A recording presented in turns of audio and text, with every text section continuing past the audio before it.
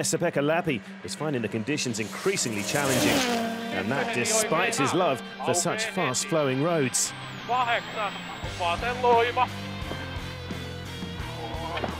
Incredibly lucky not to roll the C3 here.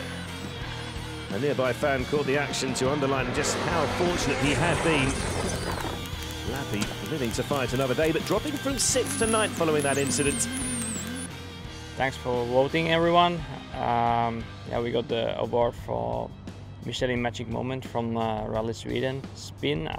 It was a hell of a moment, but luckily we made it through. So thanks for voting and for the support.